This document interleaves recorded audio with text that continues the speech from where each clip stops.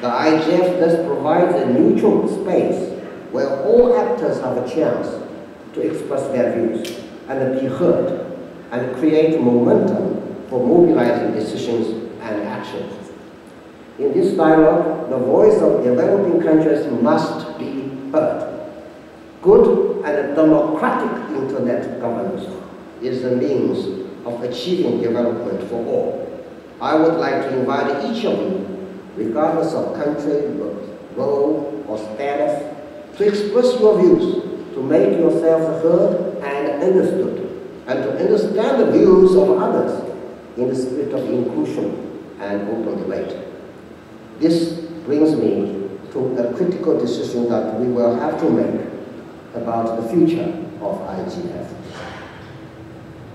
The World Summit on the Information Society recognized that the Internet needed new ways of addressing governance issues.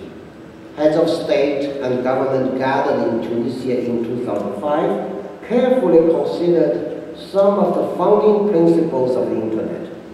From this perspective, they decided to ask the Secretary General of the United Nations to convene a new multi-stakeholder platform to discuss public policy issues related to Internet governance in what we now know as the Internet Governance Forum. At its inception, the IGF was given a provisional lifespan of 5 years.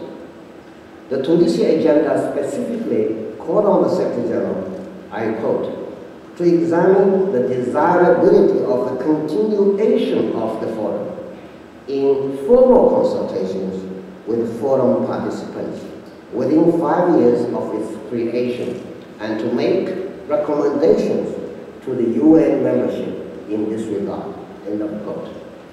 These important consultations will be held at this meeting in Sharm el-Sheikh later this week.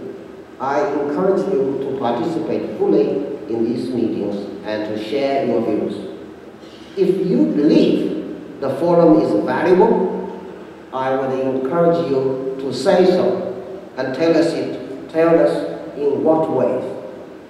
If you believe it can be improved, I would encourage you to say that too and tell us how.